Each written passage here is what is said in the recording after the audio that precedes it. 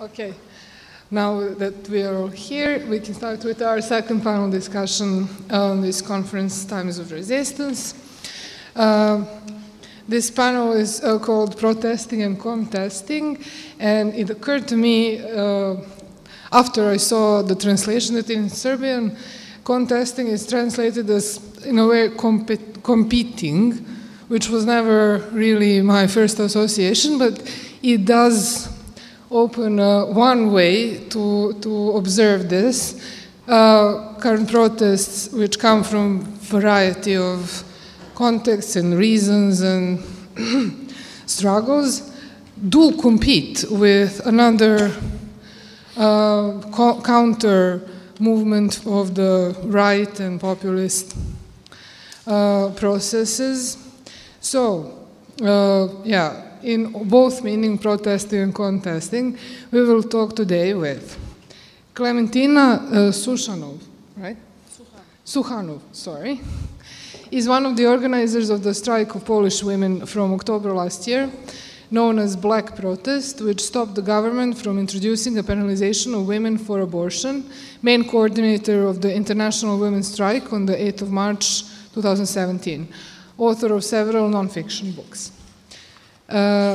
Also, we have with us our old friend who was many times in CZKD, Dr. Damir Arsenijević, the founding member of the platform, the Workers' University Tuzla, as one of the outcomes of the February 2014 protests, and is an associate professor in critical theory and literature at the University of Tuzla.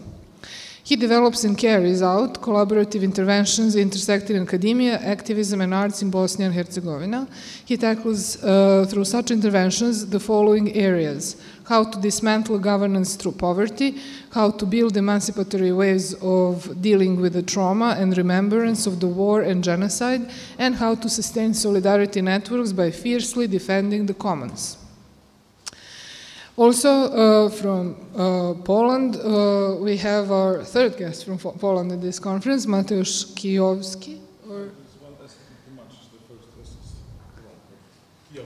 Kijoswski.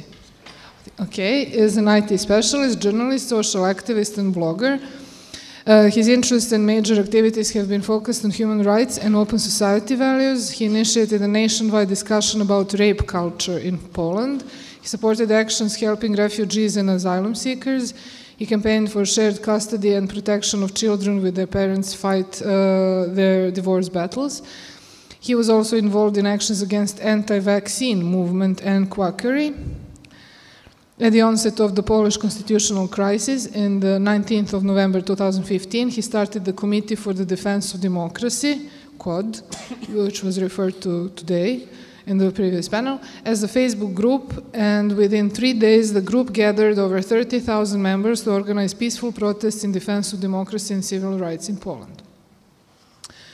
Also with us we have our colleague Ljubica Slavković, colleague meaning that she is also our colleague in CZKD, part of our team. She's a Belgrade-based architect and researcher, graduated at the University of Belgrade. She's practicing architect and awarded architectural critic and an editor-in-chief of Commons in Architectural Magazine and Research Platform. She's an active in producing lectures, workshops, and seminars, and researching the architecture and the city as a spatial cultural phenomena. She's a project leader and editor at the CZKD and member of citizen initiative Don't Run Belgrade, Ne davimo Beograd. With us from Bucarest, Andreea Petrut works in the field of public policies for higher education at the Romanian Academic Society, one of the oldest think tanks from Romania. Her academic background is in political science and political organization management. She was one of the leaders of the student movement from Romania and was an organizer in most civic protests of the past few years. She's active in several NGOs and civic groups that promote integrity, equality of opportunity, participative democracy, and protection of the environment. And our colleague from Belgrade, also known from before in CZKD, Matija Medenica, sociologist and political activist from Belgrade. He's a founding member of the revolutionary socialist organization Marks 21. Between 2008 and 2013, he acted as an executive editor of a socialist magazine Solidarnost.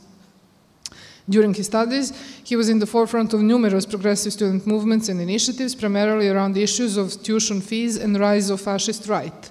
His Serbo-Croatian translation of the first critical study of Syriza's government in Greece, Syriza Inside the Labyrinth, was published in 2016, in Pluto Press 2015. So that was the presentation. Florent, maybe you should start with the first round. So in the first roundtable was more analytical for us to develop some context and to cross ideas. In the second roundtable, we aim to give space to people directly involved in the movements to tell us more about the movements themselves. I would propose that maybe we discuss first about Poland, where we have 2 speakers, then Romania, then Bosnia, and then we finish with Serbia in this order. And basically, it's what I think is interesting for us is what did you do? How did you achieve it? These kind of mobilizations that we have seen quickly in the videos. Where do you stand now? Maybe more sharing about us some of your successes, because success stories from movements, it's always something good to hear and some experience that you can always take something from it.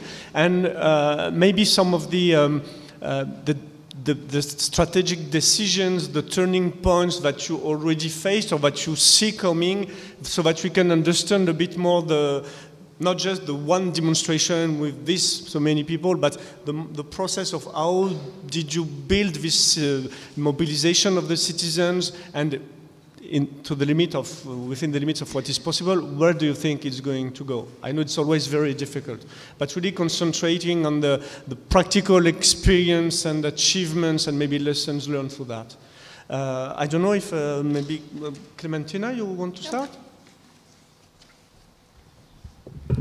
Hello, everybody.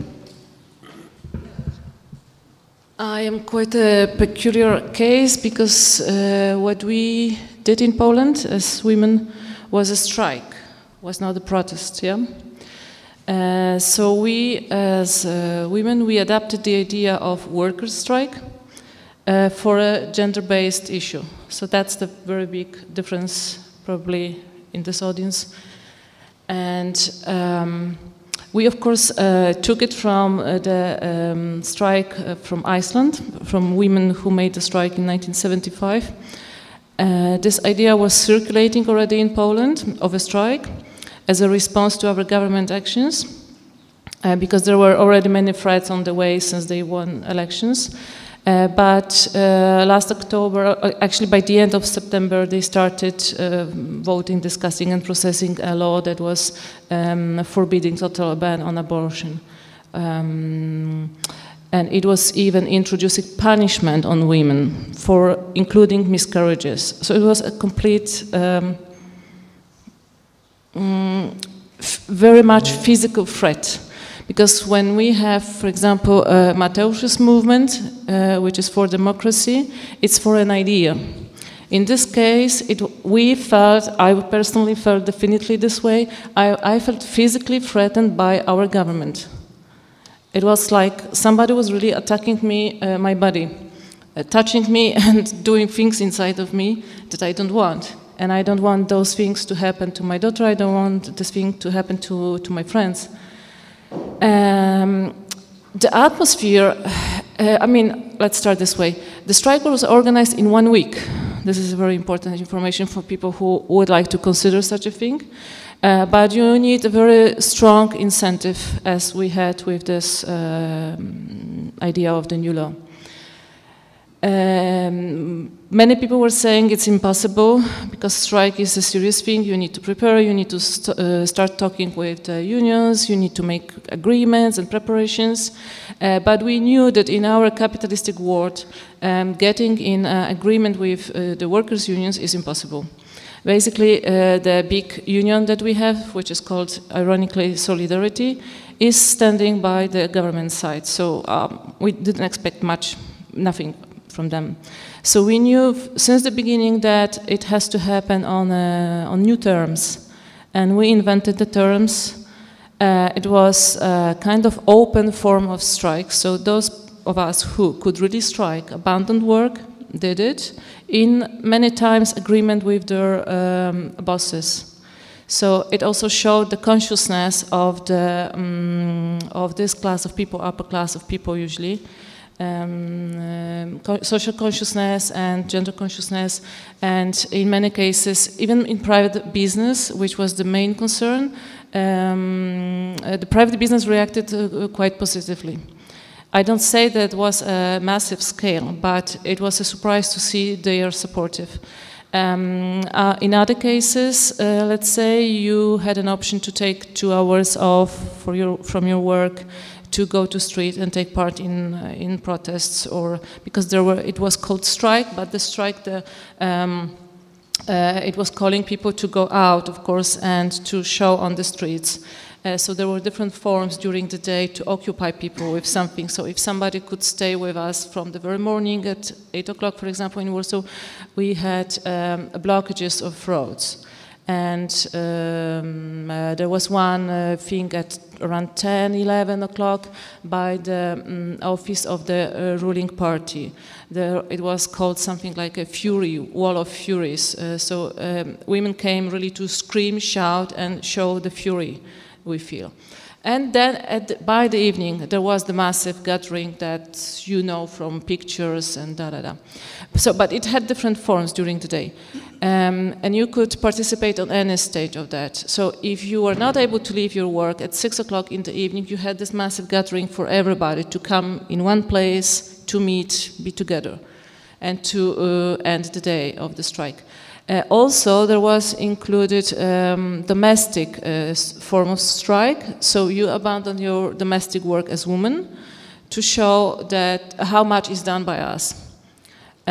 So it had this economic effect in our working places, in our companies, but also in our private life, to mark a special division line showing the contribution of women to the general, state economy plus personal life. That was a very interesting experience, and as people started exchanging their stories, it turned out to be a very educative act for their families. And there was also discussed an idea of sexual strike, which we didn't do, but it was discussed, it was considered, and was rejected by the majority, saying that this is too humiliating for women to do it this way. That this way we somehow treat ourselves as just flesh, sexual device. So it was a strike. Right now we have 9 months, so we are nine months old. It's quite a significant time, and as Michał pointed out, from this very open idea of our protest, which was very inclusive. I mean, it was inclusive even for people who are Catholic, believers. So we were very different persons inside, agreeing only on one point, that we don't like to be punished, by natural happenings like miscarriage, for example. So that was the main agreement between us. However, there were different political also personal ideas of the people participating. But since that time, as the polls show, and investigations and our conversations also, is that even 2-3 months later, the agreement for free abortion, even among those ladies who felt at the beginning that they accept the so-called compromise, they are changing their idea and saying, no, this is wrong, because we should have a right, and, or no, put it another way, why the government has to indicate us what's wrong and what's bad. It would be better if we do it ourselves, in our own consciousness, in our private life, because there are different cases, there are different situations, there are different conditions, social conditions, and human and personal and so forth. So they started taking, it was not put this way that whether abortion is good or it's bad, but if somebody needs to make a decision why government has to be that part, yeah? There's a real switch of more people being on the side for abortion right now among women, and especially in our movement in this moment we don't have those discussions whether abortion is good or not. It was a very quick process. And now, 9 months later, that's why I'm speaking of 9, and today is Friday. Tomorrow there's a kind of political act of our government. The story of it is too complicated, so I'm not going to explain it, but it's used, it's made each month, and it's, since a long time, it's used as a political weapon. However, it's presented as a religious event. Last month, it's always on the 10th of each month, it's about the crash of a plane with our government people, president, the couple, and so forth. It has to do with that. So last month, the ladies from the strike, on a free basis, they participate in any other movements they want. There is nothing like agreed between us that we should be leftists or we should be rightists or whatever. However, the inclination, the growing inclination is to the left.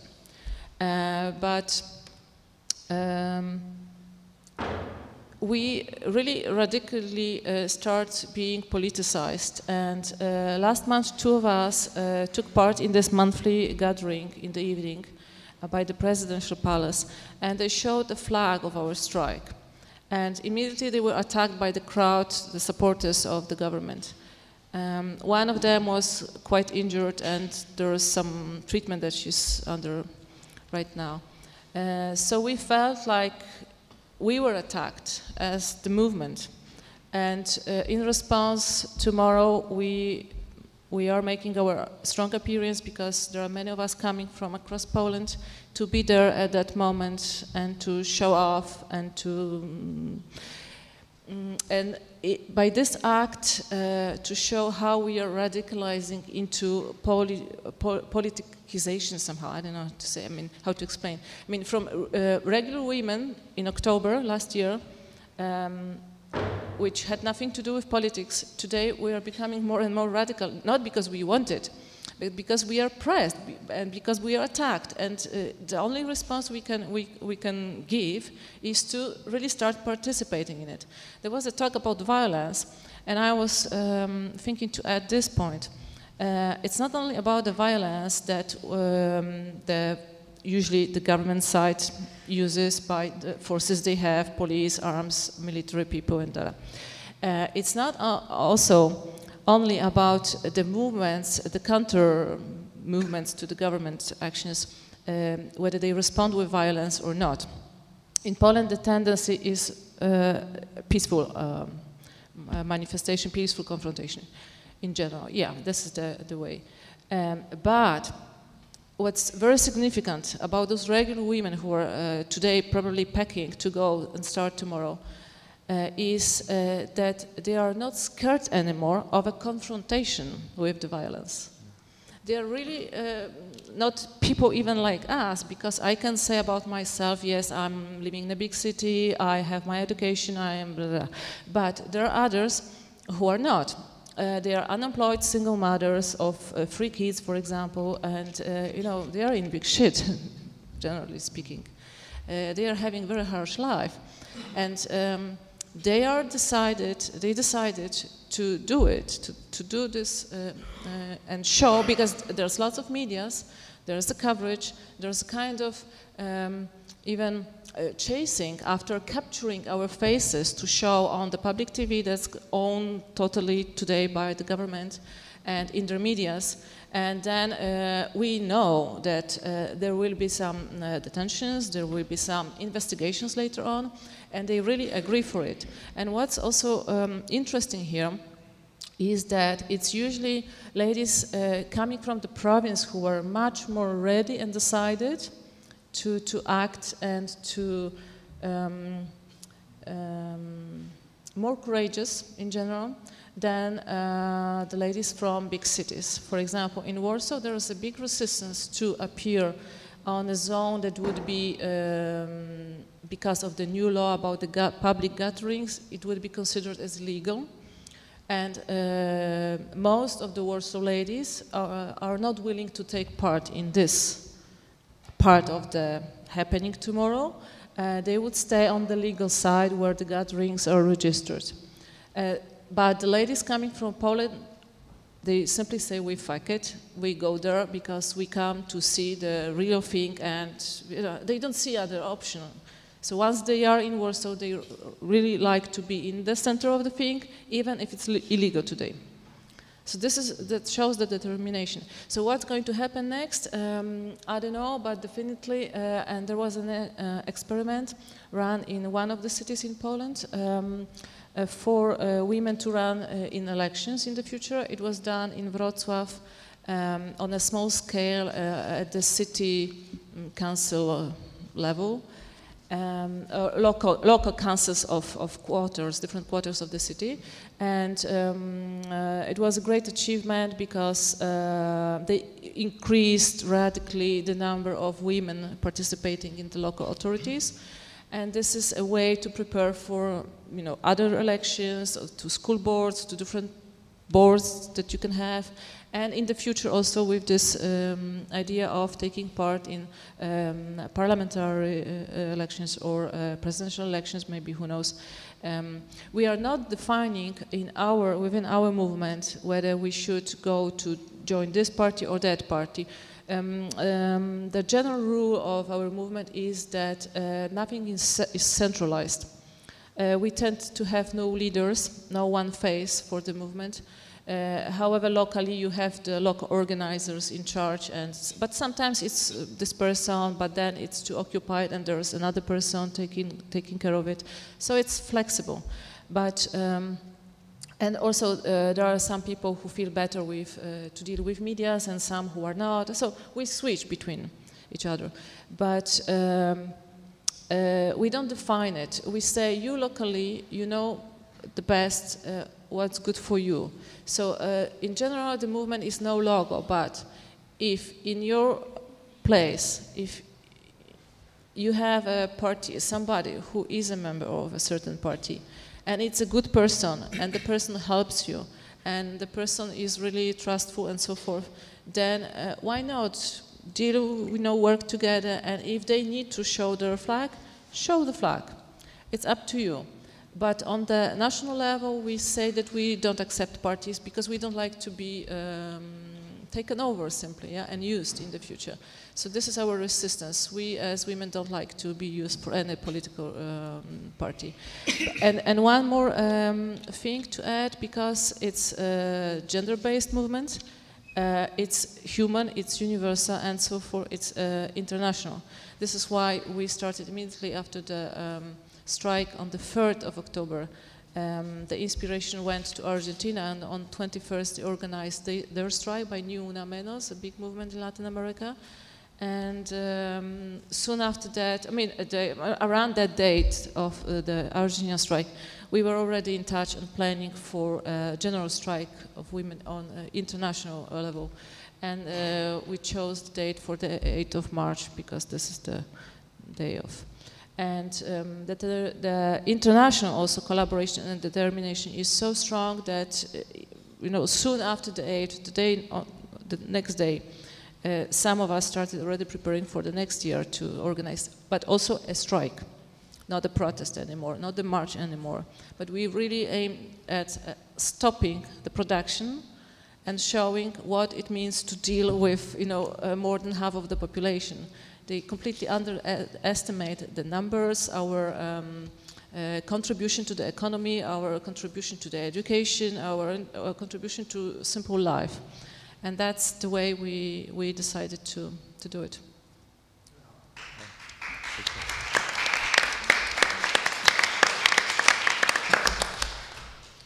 Thank you, Klementyna.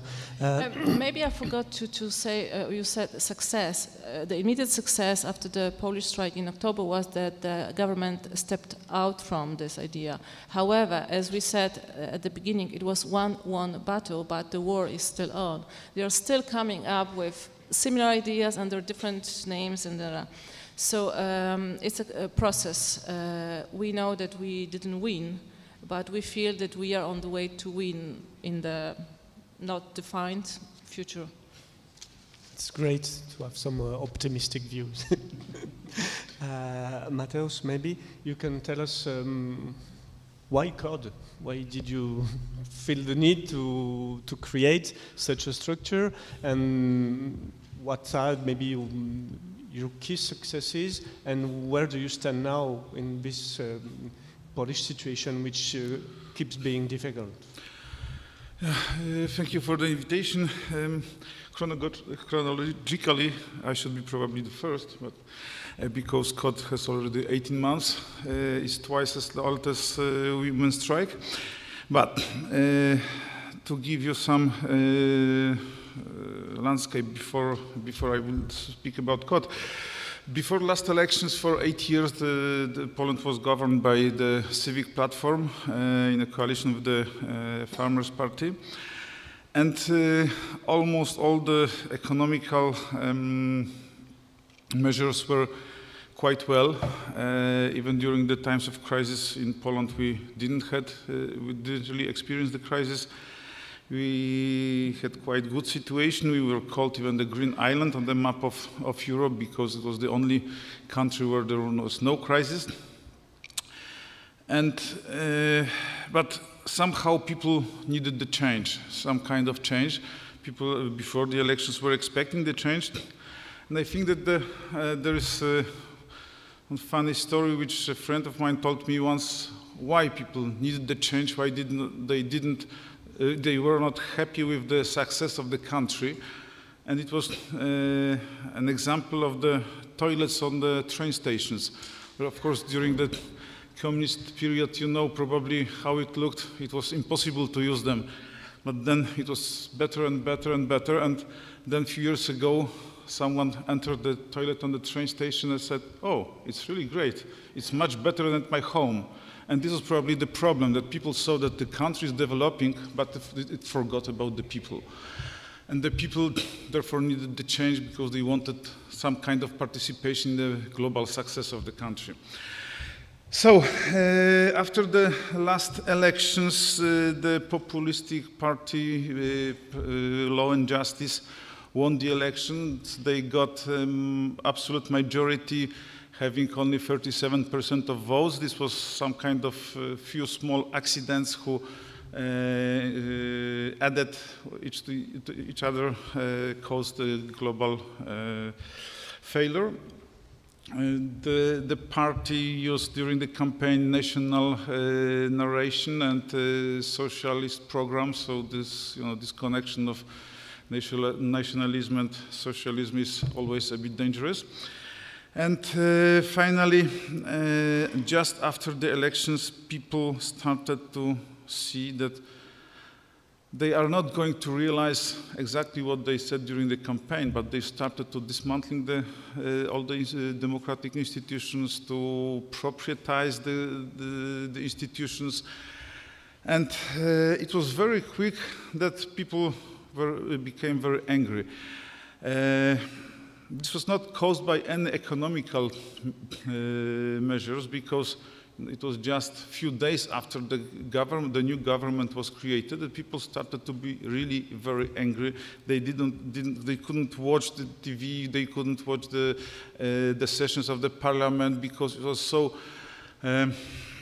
disgusting. There was all the debate was stopped. There was no possibility to speak about anything. They just behaved like, they won and they took everything.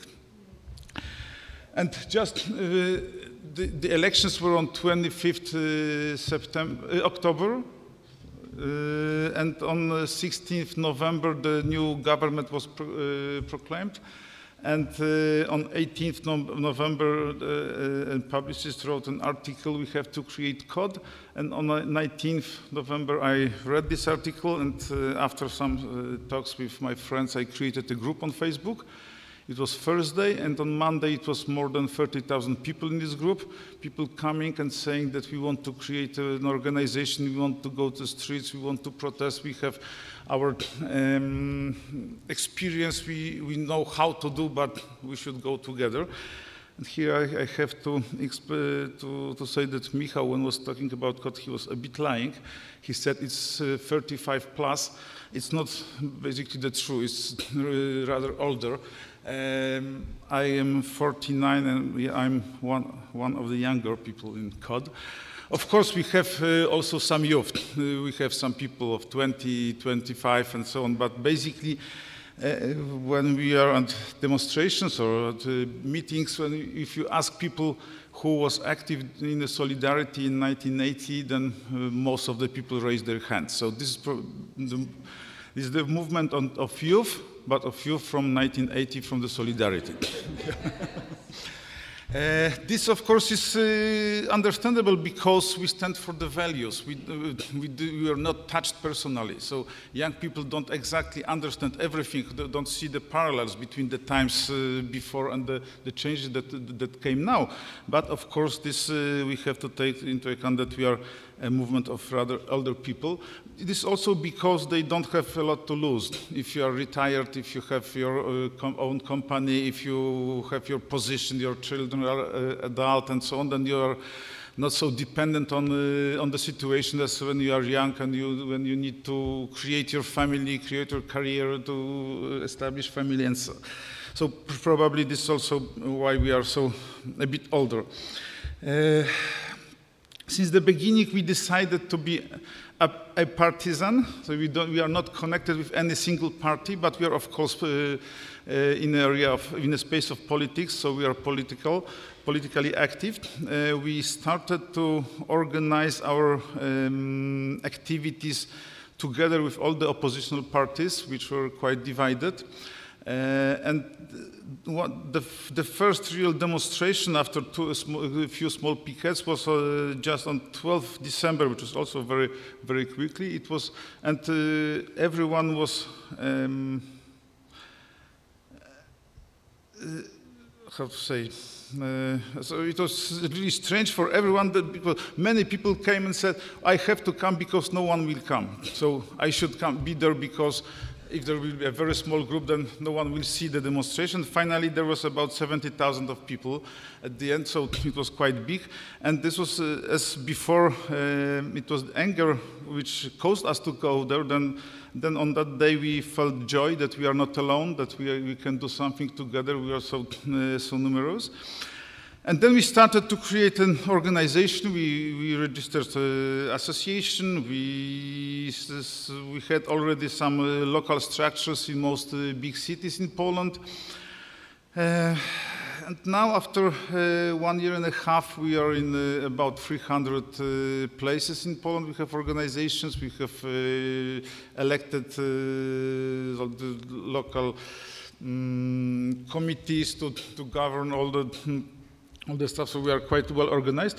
But I think that this is not the most important. The most important thing, which is for me cause to be really happy, are the two other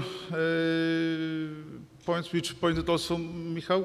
One is, of course, the women's strike, and the second is the educational protest, a group of people who organized the protest against the reform of education.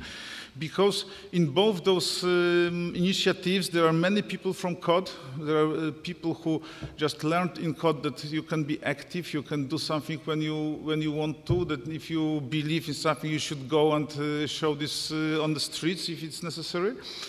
And I think this is our main success, that people started to be active. They believe that they can do something, that they can change something, they can influence somehow the situation. Of course, we have not any big successes as still the Law and Justice Party is destroying the democracy and the system itself. But we had many smaller successes. We stopped them with some initiatives, with some bills that they wanted to introduce in the parliament, and they finally rejected.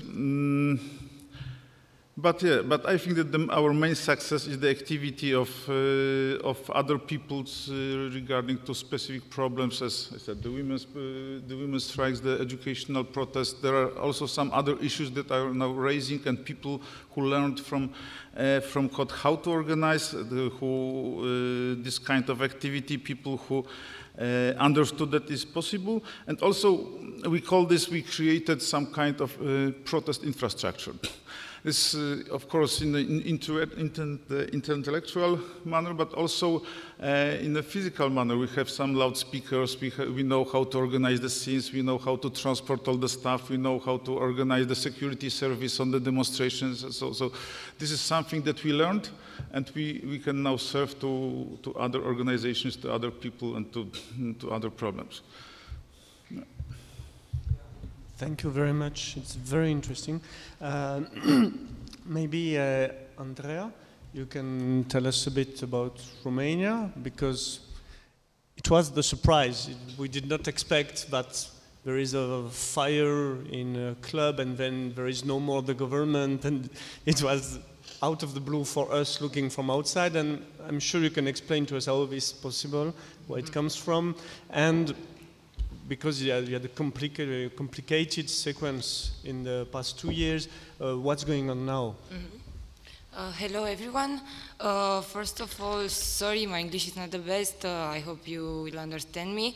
I will try to speak about our biggest protest from 2012 till now, about their reason, their main results, their main failures, and the main narratives, and also about what is happening now in Romania, the burning issue on the public agenda, and what happens after protest, and actually more centered on our new political parties, because we have this context in Romania.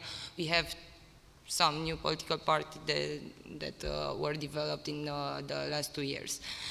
I will start with the first civic protest that was in 2012.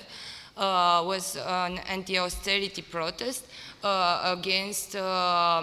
was started by a law proposed by the neoliberal government, a law that wants to privatize our emergency health service, and then was developed on anti-austerity policies that were taken by the government during that mandate. And we have results. We have stopped the law, and we have changed the government.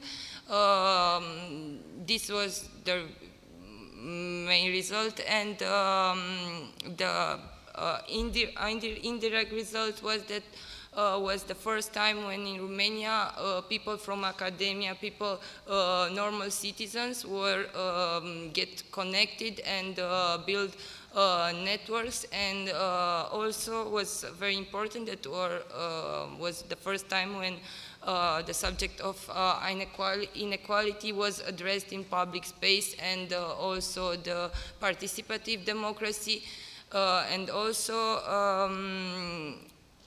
was for the first time when we had in Romania a civic protest, not protest powered by unions or organized groups. The second protest was in 2013, and was against a gold mining corporation who wants to explode our gold with cyanide was more on an environmental issue, and was quite different from the first one.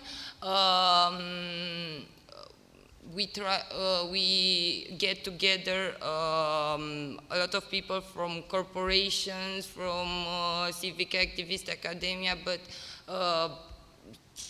even the people on the extreme right wing had come with us to protest them. Was a very heterogeneous group. We had a result at that time also. We tried, we stopped the mining corporation to exploit our gold. But what I want to point out about this case, that then has started a struggle between the groups, the activists, a struggle for the main narrative that we promote in the public space. And we had like three groups. One of progressive left that was more against corporation, protecting the environmental protection. One that claims that corruption is the biggest problem, and that everything is happening because the government is corrupt.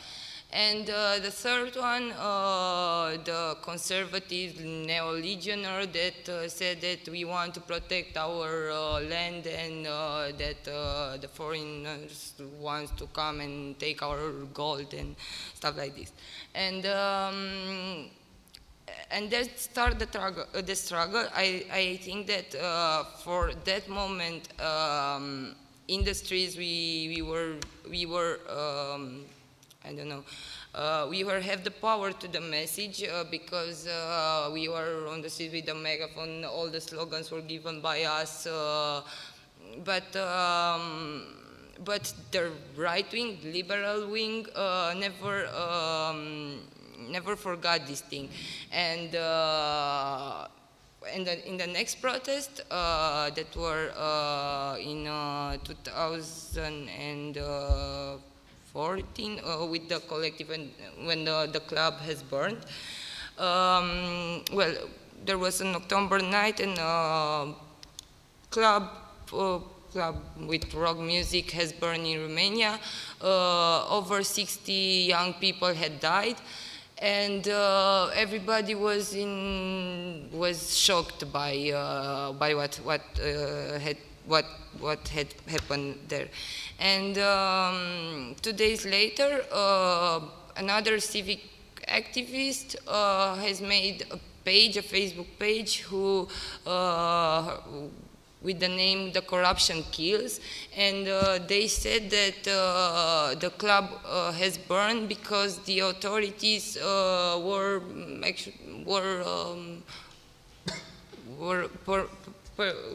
they gave the legal authorization, exactly, even if it was not respecting the rules because of the corruption. Exactly. And then all the people goes in the street, and everybody said that corruption kills. That was the trigger and the connection of the Burn It Club with the corruption issue. It was difficult for us to give another perspective and another narrative, because in that moment nobody from the media was taking attention to us, to the leftist activists, and practically the right wing has monopolized all the public discourse, and another thing that has happened at the moment was a moment to criticize the traditional parties. This was a good issue from my point of view. And then the results of this protest was that we changed the government. The Social Democrats that are not real social democrats. We changed the government, and there was a new government formed by technocrat people, were main issue was good governance and improvement of the institution of the state. They are not corrupted. They are, I don't know, they are experts. They are working with data and stuff like this. Everything was quietly okay. We tried, like activists, we tried to criticize them, to criticize the technocrat government, but again, nobody from media and nobody from the influencers was hurrying us. Then we had elections.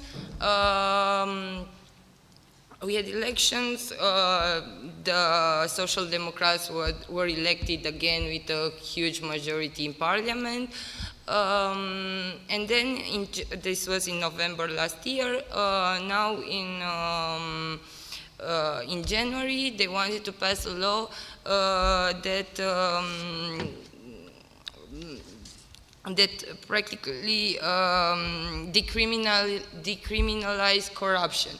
And they give that law in the night. That was 10 p.m. Was January, was minus 20 degrees. When everybody was at home looking at the television, they passed the law. Everybody go in the streets. There was no taxi, no metro, but was a great night. That we were like 20,000 just in Bucarest. In every city from our country, people get out in the street, well, probably you have seen that picture with the lighters well, this is the nice part of that protest. And also the nice part is that the huge mobilization of citizens were 200,000 just in Bucharest, 500,000 in all the street, and I want to point out that were a lot of cities where and at that time was the first protest since okay. But the bad part was that all the protest was sustained by a weak narrative, a narrative that was based only on anti-corruption issue.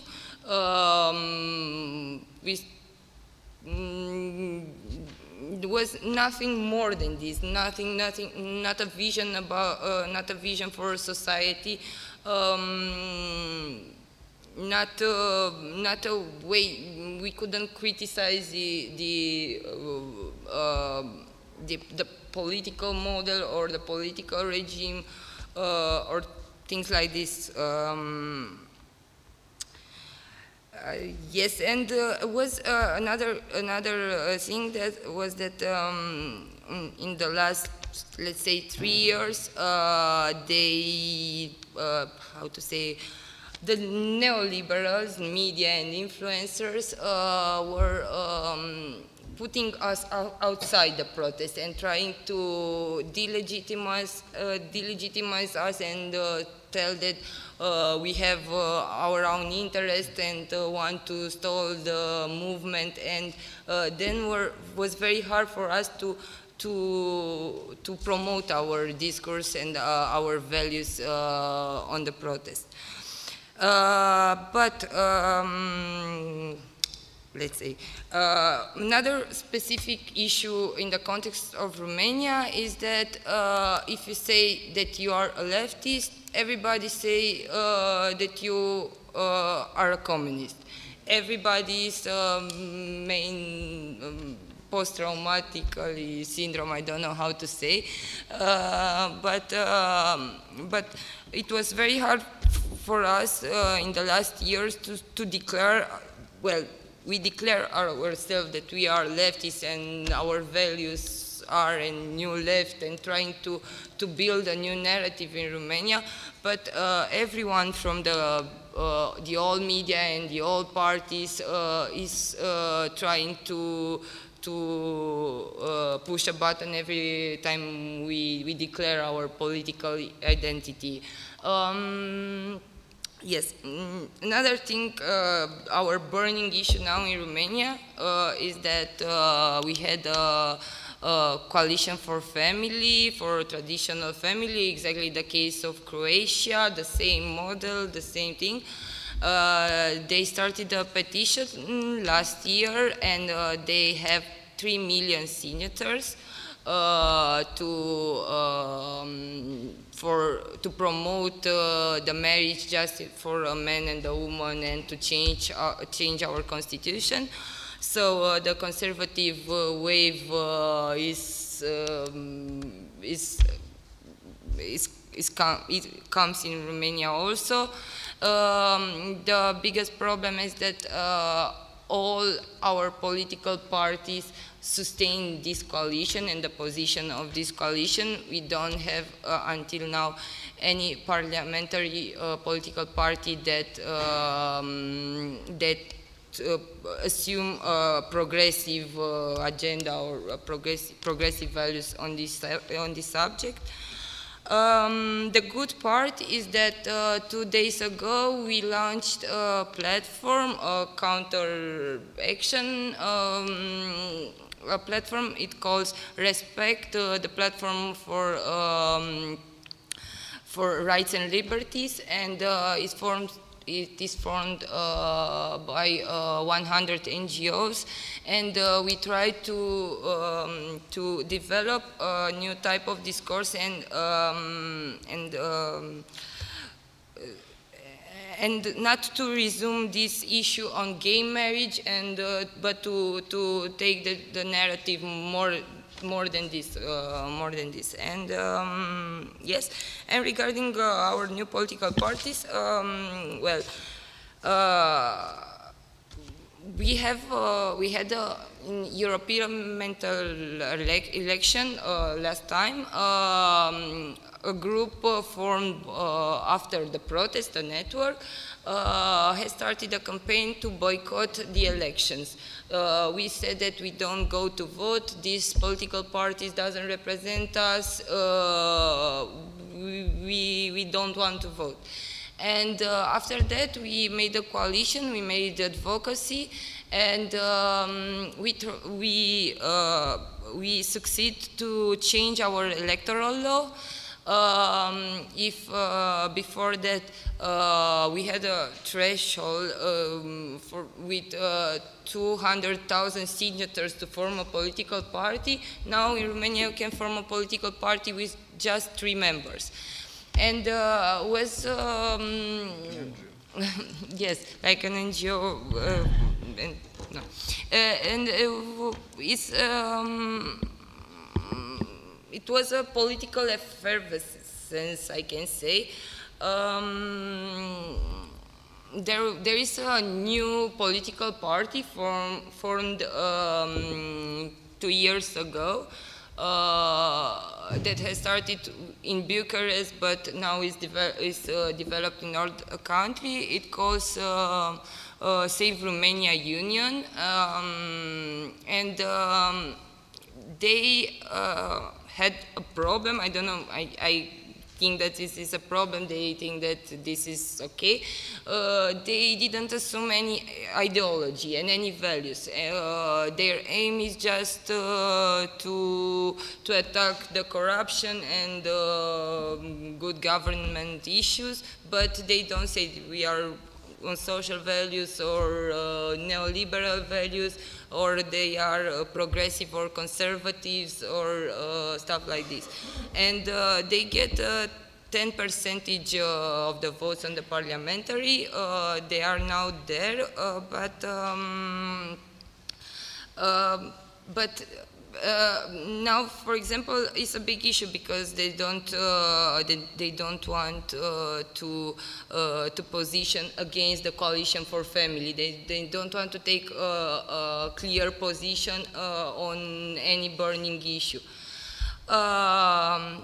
And my case, we formed a political party also. It calls Demos, the Platform for Democracy and Solidarity, and is the first new leftist party from Romania. We are people from that activists, we are people from the academia, we are, now we try to get with us people from another social categories. And we have started this platform in September last year. Now we have like 300 members,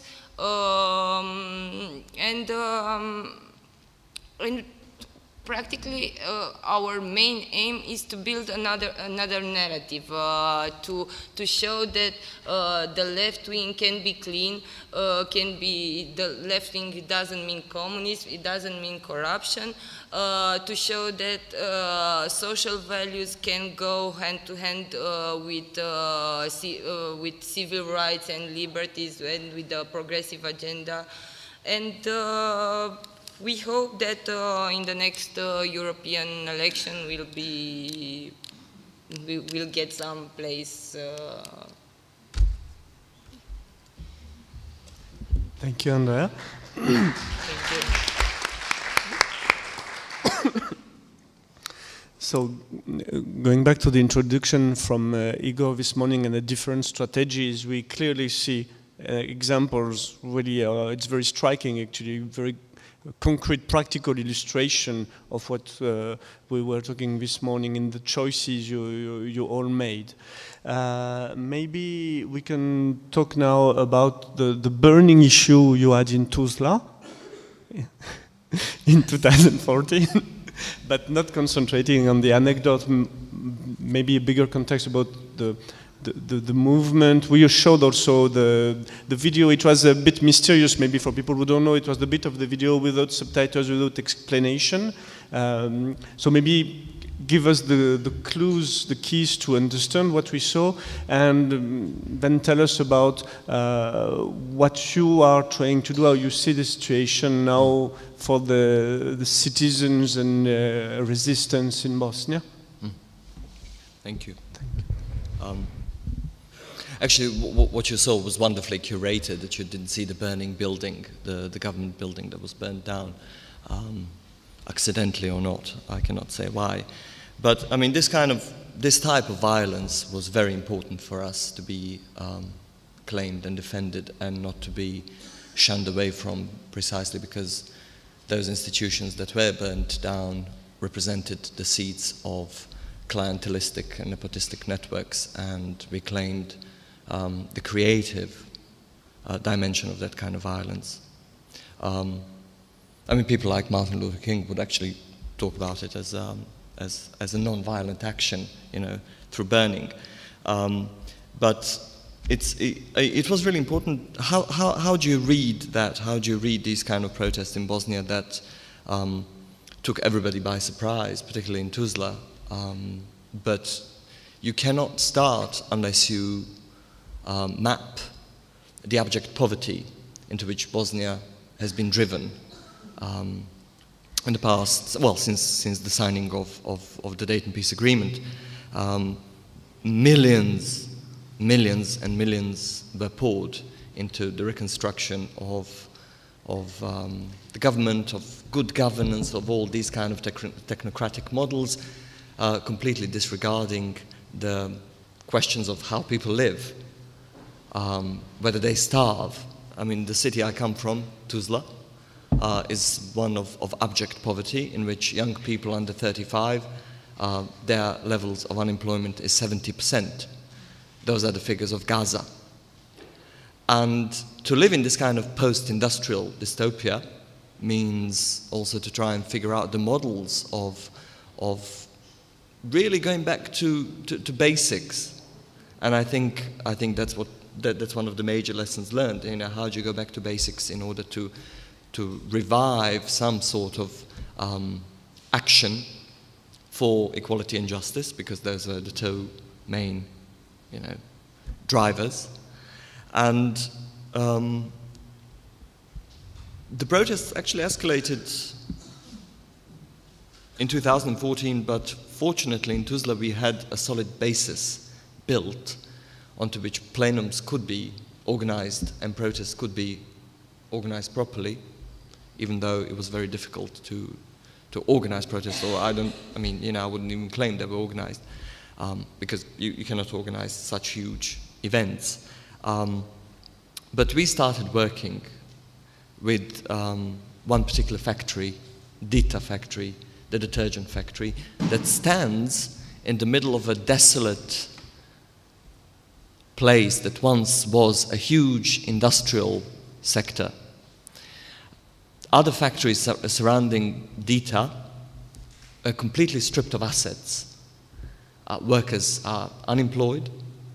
They're not there anymore. And Dita stands really as this solitary factory that somehow managed to resist. So, you know, protesting in 2011, we realized that it was really stunning that the entire city looks at these people who live in the city as if they were aliens. You know, they are now fighting for something when they can actually see that everything is foregone. You know, it's just yet another struggle, and you know, people are tired. There's this actually produced languor and tiredness and exhaustion that's called democratic deficit, but actually it is governing people through poverty. It is creating these docile bodies that are well trained into the way of the capital, right?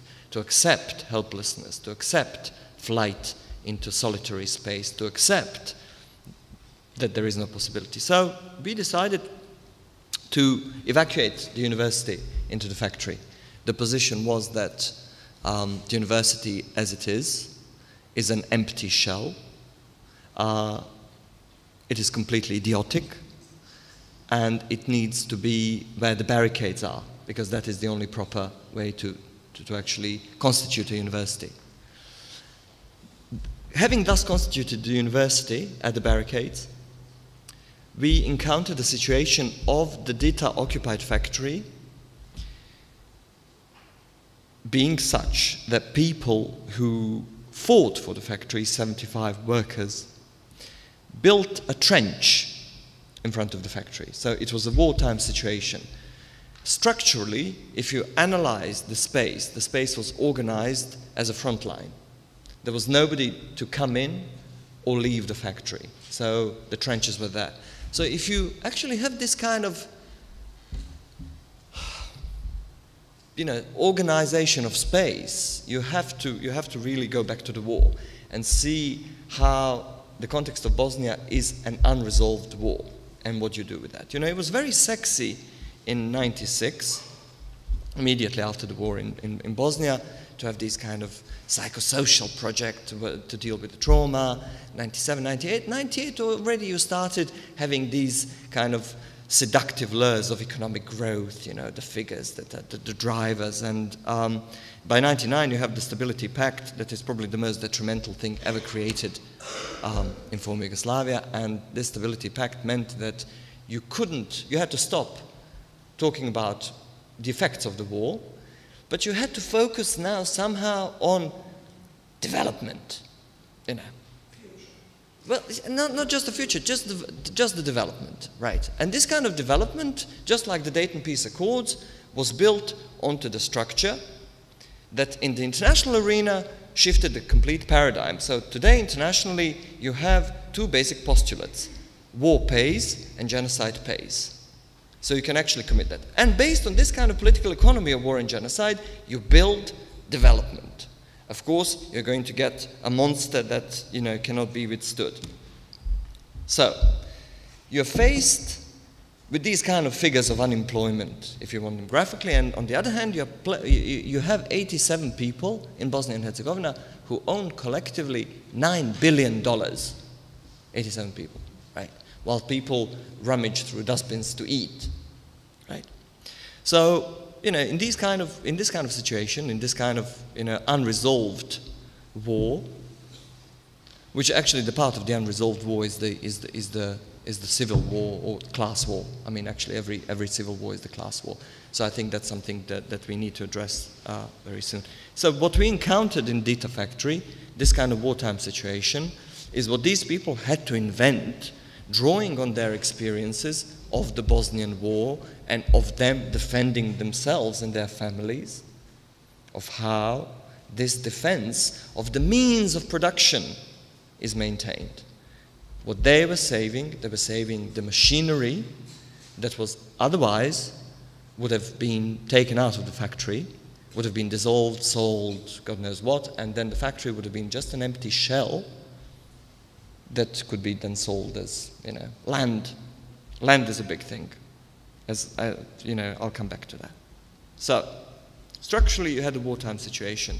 So what we encountered was another interesting thing, and I think for political philosophy and for organization is going to be the driver for the 21st century. So these workers of Dita Factory claimed the following. They said, we are not on strike, but we are in protest for production. So this entire phrase, to be in protest of production, is fantastic, right? So they are fighting to keep on producing. They're fighting to be able to live on their work. They're fighting actually amidst this post-industrial decay to maintain production.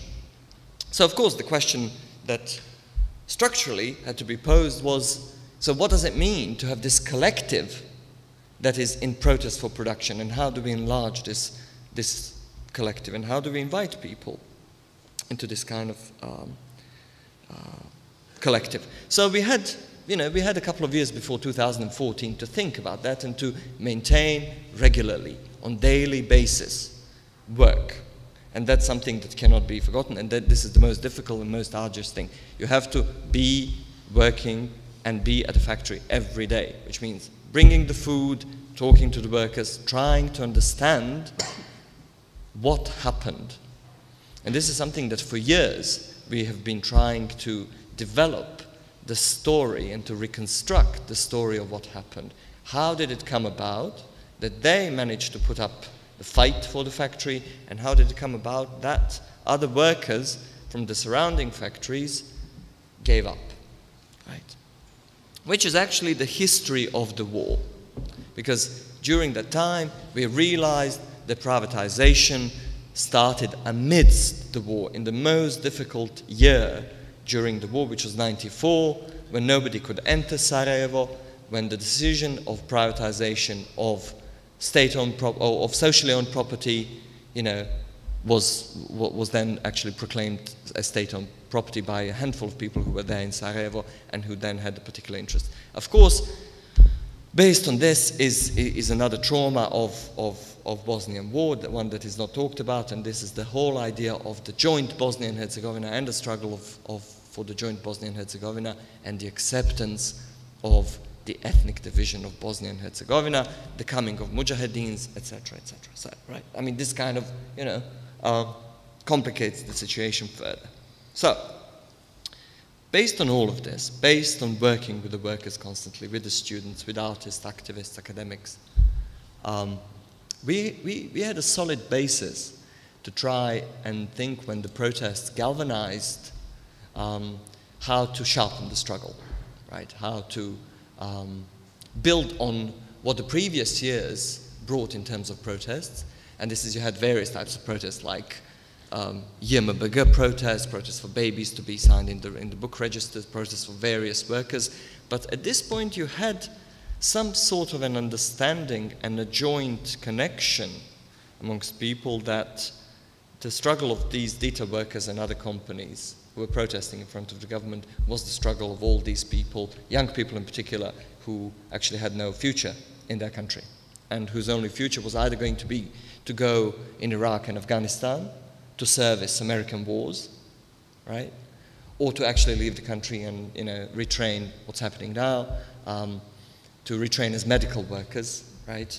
And to go to Germany and you know, basically work as care workers to, you know, as medical assistants. So, with this kind of understanding, the question was, what kind of horizon, of utopian horizon, do we offer this kind of community? You know, what is it that we fight for, not just against? So this phrase, the protest for production, was very kind of productive to try and think what it is that we protest to produce, right? Protests took place, government building got burnt down, you know, we had series of manifestos as another genre that kind of mobilized people around various demands, primarily to reverse this kind of, to reverse privatization and corruption through privatization and theft, legitimized theft through the laws of this. So in other words, actually the question is, how do you claim justice? We had the case of plenums. Of course, plenums were these public events in which people could try and make decisions through this kind of what is called horizontal way of governance. Plenums, you know, it's kind of very easy to be clever after the event, but they're very important, I think, for two reasons. One is that plenums rescued politics itself. That politics was not to be left to those who have the worst passionate intensity to deal with it, but actually the politics is at the core of life. And I think that plenums brought about this kind of understanding. They were also very therapeutic, because for a long time, it's not true that actually people don't want to get involved in politics. People do want to get involved in politics. It is how do you move the politics away from the clientelistic, corrupt networks. So the therapy part of politics, because any good politics is either therapeutic or it doesn't exist, it is this kind of great sense of what you talked about as this kind of liberation, the great sense of, you know, achievement. Borka talked about it as this kind of eroticism, right? Sorry? Yes, and you were in Tuzla, of course. I mean, there is this kind of great libidinal discharge that proper politics enables. And that's very important, because I think the danger of all these localized actions is that we are caught in this kind of masturbatory process of trying to, you know, be, you know, self-complacent, because it's kind of very easy to have this kind of action, short discharge, and that's it, right? No, but I mean, but this kind of greater copulation, if you want, as politics occurs when you start making connections. And actually, you know, I think we bypass this masturbatory logic of action into some sort of making of connections. And this is why people felt like it was New Year's, right? During protests and plenums, people were great. They're like, wow, something is happening. This is like New Year's. You start meeting new people, and, you know, it's great. And I think that's something really to be cognizant of and to be mindful of when it comes to organization, to really make space for these, for this kind of affect that is brought about. The obverse side of it, of course, is a negative, destructive affect that you unleash immediately with any sort of political action. And I think, you know, I mean, this is something that we. It was too huge to manage. It was too huge to, you know, to kind of to drive. And I think what was very important to understand is how we are, consciously or unconsciously, the conduits of privatization affect. And I think how we manage to, consciously or unconsciously, undermine and self-sabotage. And I think that's also another very important lesson for political activism, of being mindful of self-sabotage, political self-sabotage. With that said, I think we continued working, obviously, with the workers. And of course, DITA is the only now success story in Yugoslavia as the factory that started the production when it was under bankruptcy.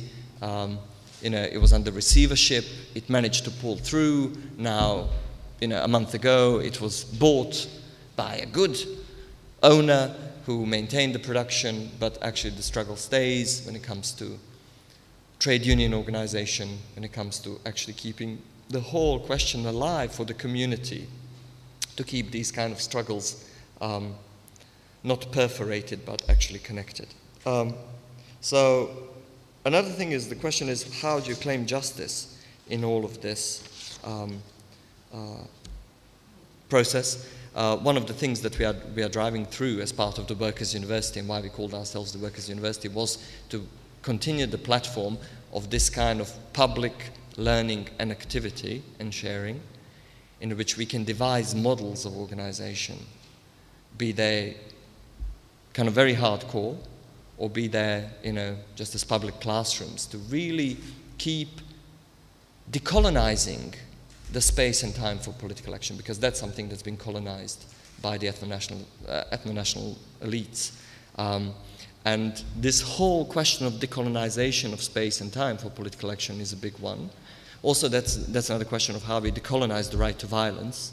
That's a big topic. But really how you continue increasing this community of protest for production, and what that means at every new sequence of the struggle, which means that you have to start building the infrastructure properly. My concern is, and that's something that I would like to bring to the table, is, we are conduits of privatization effect. We have to figure out how we resist gossip that kind of undermines. I mean, that's something that how we remind this, how we undermine this great pull and push from all sides to undermine everything that could be productive, right? Internationally, nationally, locally. How do you kind of fight this? I mean, Benjamin would talk about it as acedia of the heart, right? How do you fight this kind of melancholy? How do you fight that actually there is no alternative? And how do you produce and practice every day amongst people who you work with that there is a different way of being together, acting together, that you do not have to accept to be bribed by the ethno-nationalist elites, right? And this whole concept of the unbribable life is something that we have to work towards. Also, the question is, how do you build a structure that is very agile and that is quick to respond in these times to come? Because, what we have, I mean, all these protests, I mean, whilst I was watching the happening of the masses in the streets, I mean, it's very fuzzy and problematic. I mean, the problem is that's a symptom of a restructuring of the capital, right?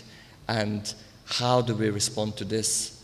By building international agile forms of being able to respond swiftly, not just in a very particular locality, which I think is very important to build these kind of very specific strategies for the problems, but how do you start driving the process, and how do you start actually separating the space of what it is that we talk about and what it is that we don't talk about? I mean, look at us. We are sitting here surrounded by what hasn't been prosecuted, by, I live in a country where there are still hidden mass graves, and these hidden mass graves are a great investment of ethno-nationalist elites.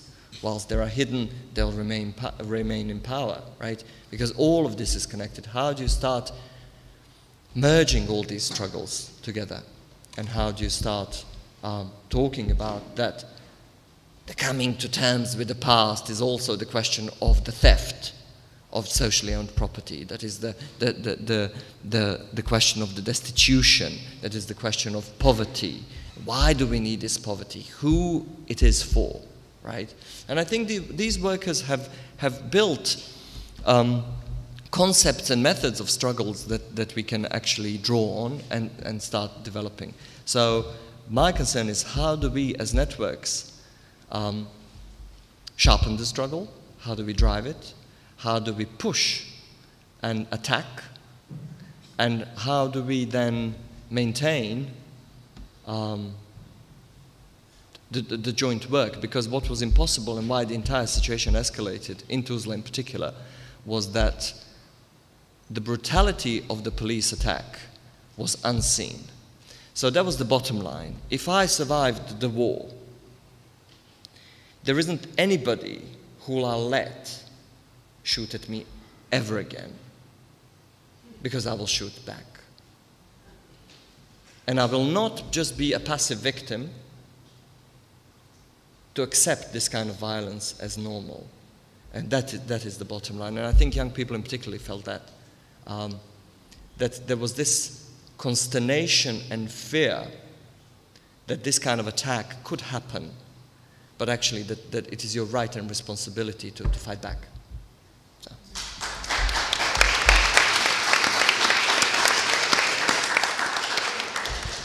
Thank you, Damir. It was truly food for thought. Tomorrow in the afternoon, we will all be together in a plenum. So we will truly experiment. Igor and you, Damir, were really speaking strongly about it. So it is going to be our life experience, our plenum experience. Going back now to Belgrade, Ljuba, maybe you can tell us the story of Nedavimo Beograd, because we saw the video at the beginning. Some people here have made allusions because they are very well informed. I think others know much less. So maybe give us a bit of the context of why this movement, how did it achieve the success of being so strong, and where it needs to go now.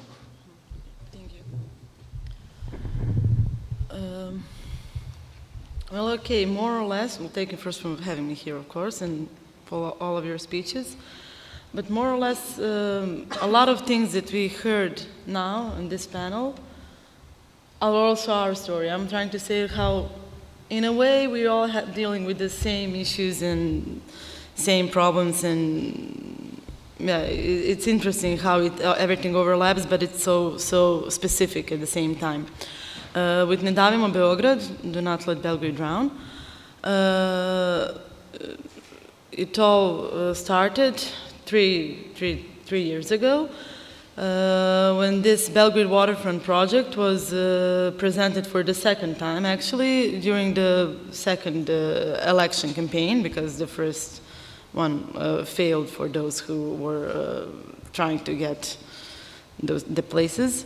So in this election campaign, the public was presented this Belgrade waterfront project, but only through these shiny images and these big announcements and so on.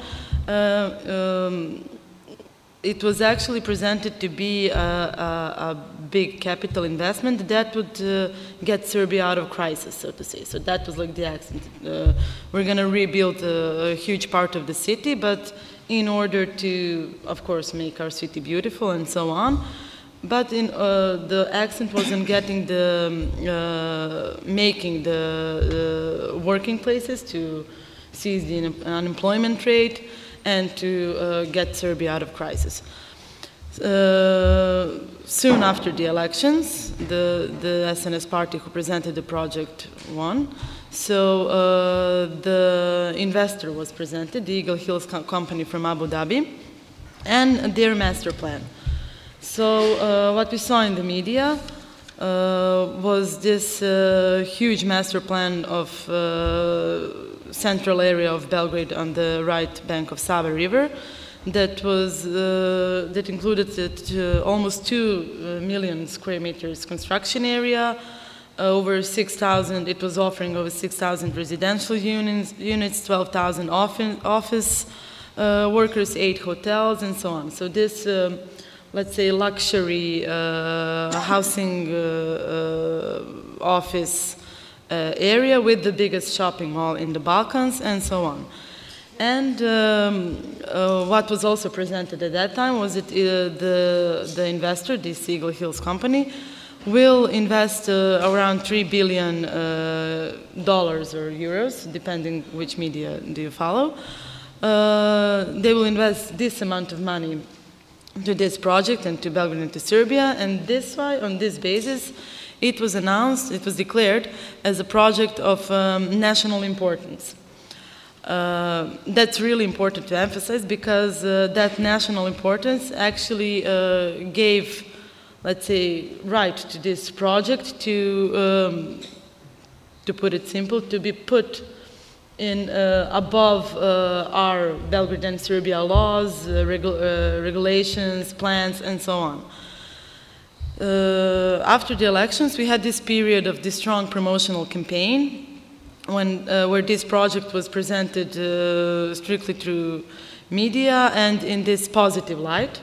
So there was absolute lack of any critical thought, of any public debate, or even some official documents, analysis, and so on.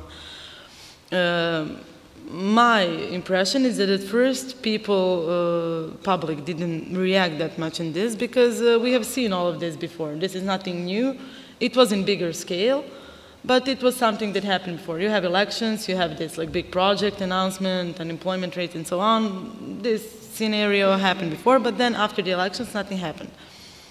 But this time, a couple of months after the elections, they announced the first changes, that the general plan of Belgrade is going to be changed. That's like a constitution for a country. That's what the general plan is for this urban planning. So they announced the changes of this plan in order to meet the master plan propositions.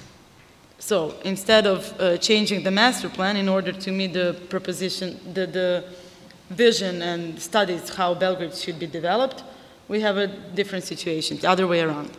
And that's the first time where a group of people who formed initiative later gathered. So it was actually a group of individuals and organizations who got together in order to well, actually to have a voice in these changes and to act on, to try to be heard on how the Belgrade is going to be, how the planning of Belgrade is going to be changed and what's going to happen with our city, with our future, and so on. Of course, that didn't give many results in terms that the plan, the general urban plan was changed, and what happened afterwards is that we have months and months of implementing this project in terms of changing the other plans and bringing this lex specialis, so to say law above law, in order to expropriate the land, to evict the people who live there and so on, in order to implement the project. From that day on, I could say, we started to work as an initiative, like the citizen initiative Ne davimo Beograd. Sorry? Yes, after, I'm going to get to that, yes. And our main, I can say that our main goals at that time were first to find out what's happening regarding this project, because the information was basically unavailable to the public. To find out what's happening, to raise public awareness, and to act. So yeah, one of the, actually the first public debate on this project happened here in CZKD, where we called experts from 5 different fields to research on the project and on the future plans and to discuss. So in the following months, I can say that we were thinking of and trying all different ways of acting on what's happening. So we have tried this, let's say, public debates and talks. We were researching the projects. We founded like Facebook, social media entities like Facebook page, Twitter, and so on, trying to inform people what's happening.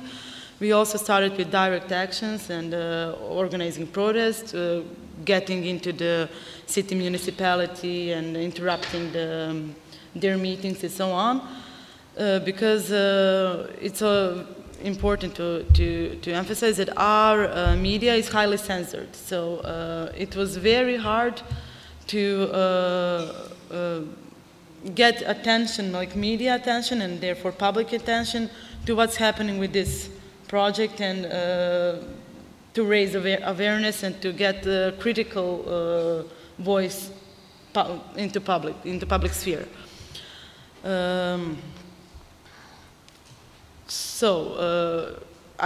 It's kind of funny because I can actually compare like our approach to some, I would say, some basic, how do you call it, marketing approach, in a way that we were actually, I don't think we were aware at the moment, but we were actually using this,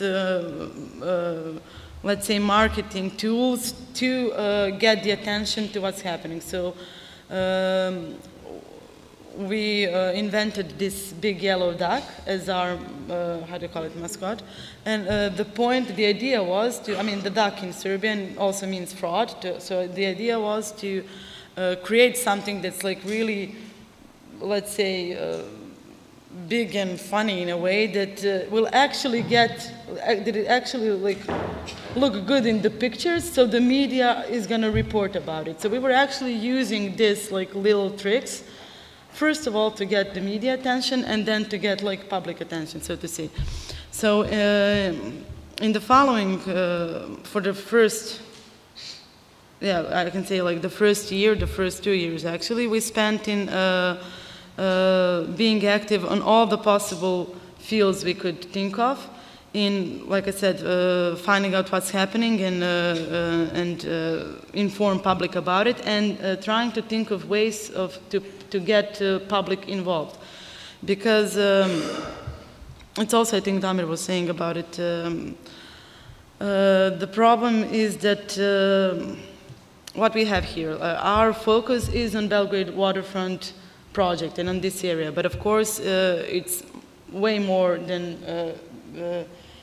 one project and a couple of buildings and construction site and whatever, because what we felt and what we think is that, and I'm sure you all agree, that the way our city is being developed, that's a highly political question, and that's, let's say, a mirror to society. So basically what we saw here is this Belgrade waterfront project is just, how to say, one example of everything that's happening with our society. And we have chosen that as our field to act and to try to change this entire manner of how the society is being led, how the political party, one here, is let's say,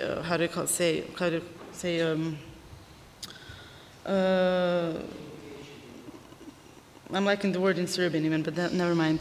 How they, I can say it's privatizing the land and the city and our lives, but it's not only privatizing, it's like being vouchers on taking, trying to figure out ways to take everything that belongs to public or society and has some value and put it, like, take it for their own profit. So, and destroy actually they're seeing city as a prey. I mean, that's basically the point, in seeing the society funds and everything as a prey. So at first, I can say that this was like about Belgrade waterfront project, like focused on this project, and people started to get involved. But like we did protests, all kind of protests for when they were signing the contract 1 year after they started implementing the project, when they were building this Savanova luxury restaurant and presented it as a promotional stand that is that's a temporary object, and so on. People started to get involved, but I think that was this smaller group of people who, some of them got involved because they cared about how our city, what's going to happen to our city, and some of them realized that that's not just about this project, there is a whole bigger picture in it.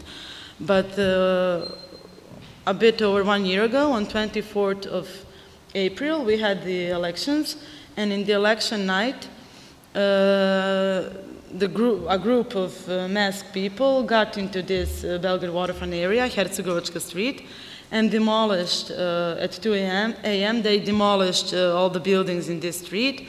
They identified people who were there. They even tied one guard, and they took their mobile phones and so on. And the worst part was that the people who were there called the police, and the police refused to react.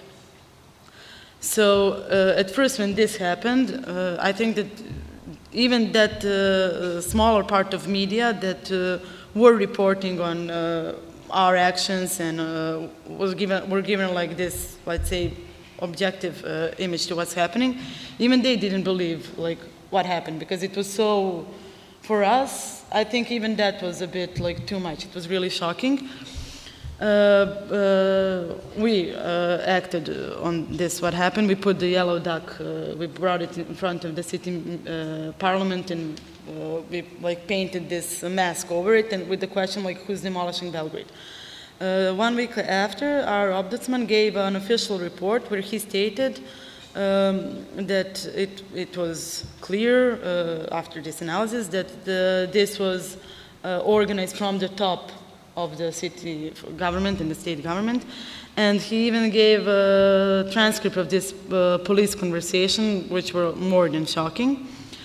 So of course, what we did, we organized a protest. And I think that was, yeah, I can say that was like the first really massive protest, because over 20,000 people came.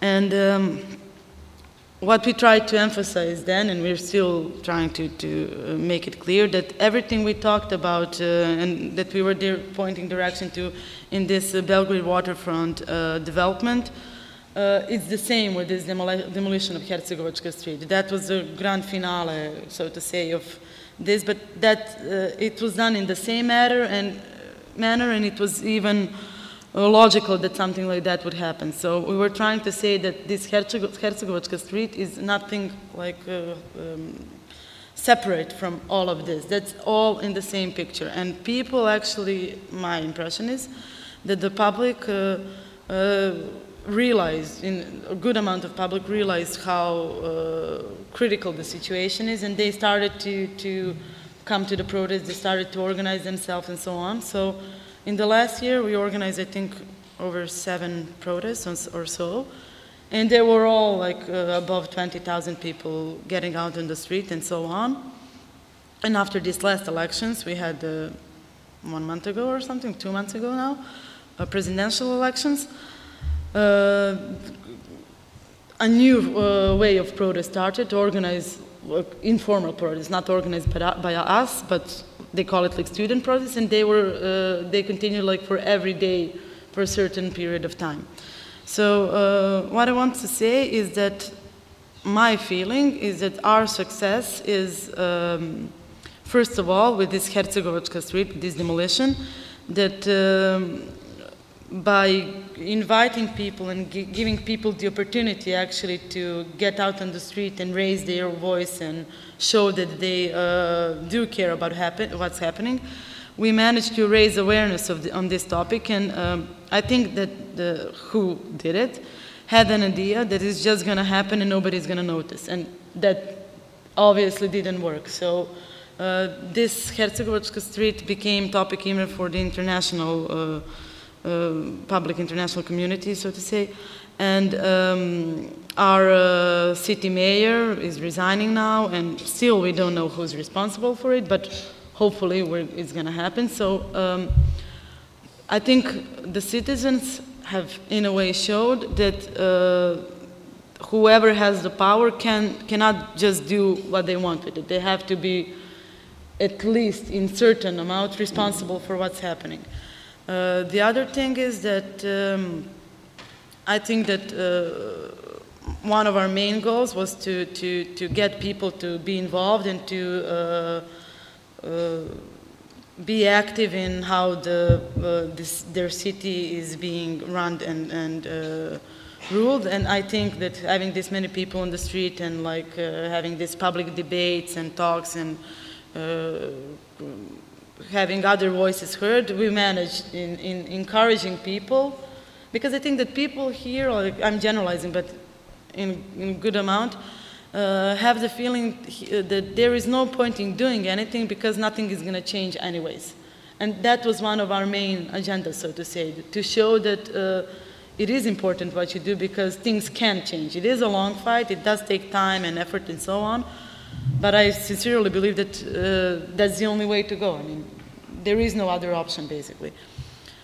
And also Damir has mentioned, like our idea, our goal is to show that the politics are not some dirty game or something left for these people with bad intentions, but that everything we do in public, everything that we do in the public sphere is a political question, and that all of us, we just have to be more political and more aware of the power that we have and what we do with it. Yes, so I mean, we continue with all of these actions, what I mentioned. This was just like a brief talk about Nedajmo Beograd. I didn't want to go into too many details because that would take us forever. If you want, you have a lot of stuff online so you can find out. But we continue with this struggle, and we continue in finding new ways of acting and of let's say fighting for our rights and for making a better society. Basically, that's the point. So yeah, that's it.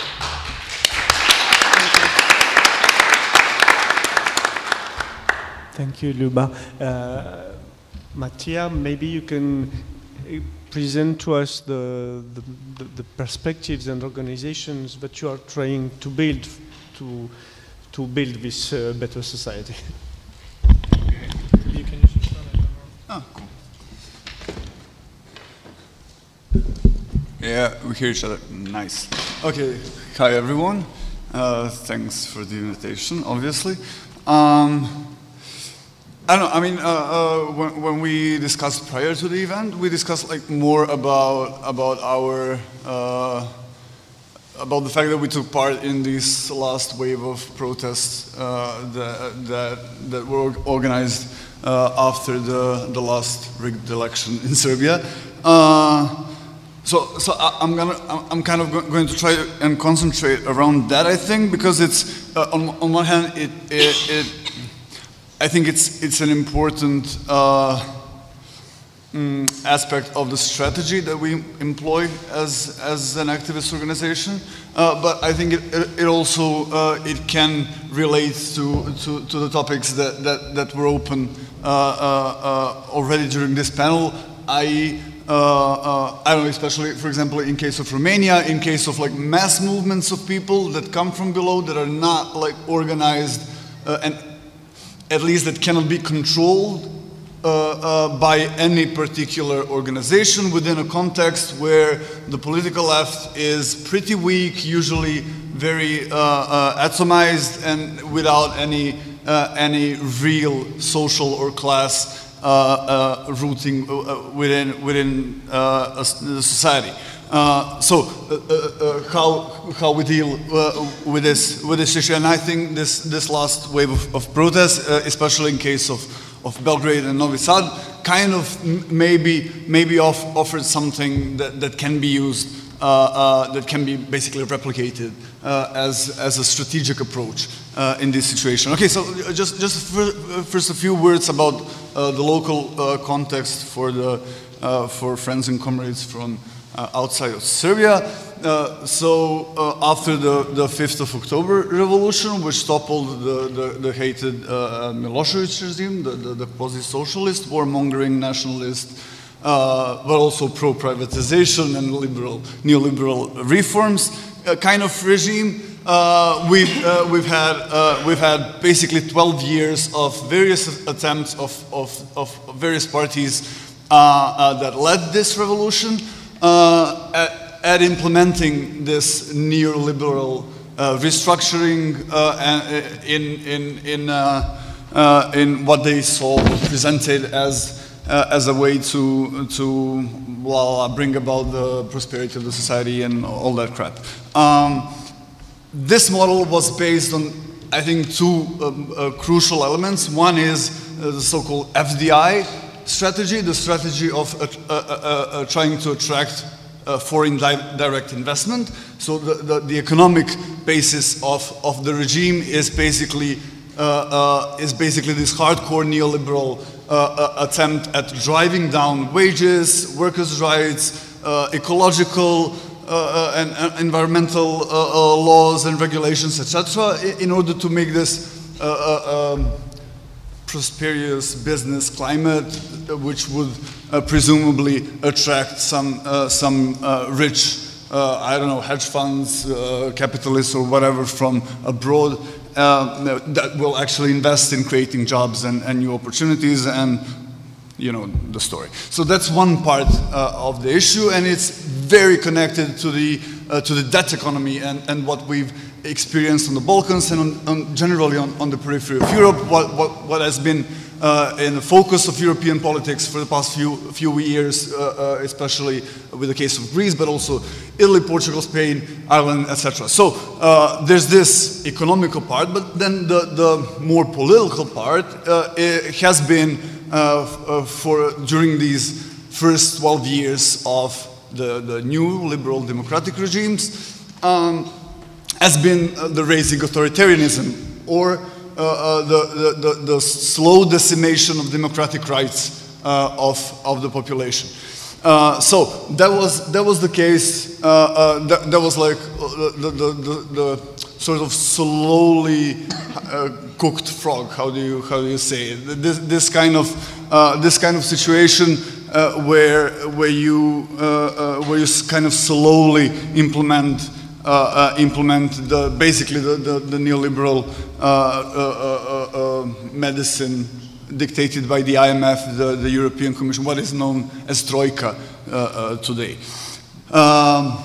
This basically destroyed those parties. They lost all of the support, and it led to a situation where this new party, the reformed Serbian Radical Party, the Radical Right Party, which went all of a sudden went pro-EU and kind of dropped those radical right-wing policies in order to become this like modern European right-wing bullshit establishment party. So they were like the new political force, and the people basically chose them in order to how do you say it, to punish the previous parties. But the previous parties already made this interesting mechanism within the state structure, within both the public and the private sector enterprises, of basically what they call secure votes, which is like a network marketing kind of model, where you secure votes by basically telling people they'll get fired if they don't vote for the ruling party. So once you're elected on the national level, you kind of have pretty much the control over being elected again. Unless there happens to be a political party which kind of offers you which kind of is stable or promising enough that it actually can win the next election, which can make people, you know, vote for them. But as I said, in the context of no political left, on the context which is pretty much the same throughout the so-called post-socialist space or whatever, where the very words like left or socialism, communism, etc. are vilified and have been vilified for decades now, and pretty much with some pretty good, you know, arguments because those regimes were everything but left and socialist. So in this kind of context, we remain now after the 2012 and especially after 2014 elections with a situation where this new the Serbian Progressive Party, the Aleksandra Vučić party, is for the first time has the absolute majority in parliament and can do basically whatever it wants to do.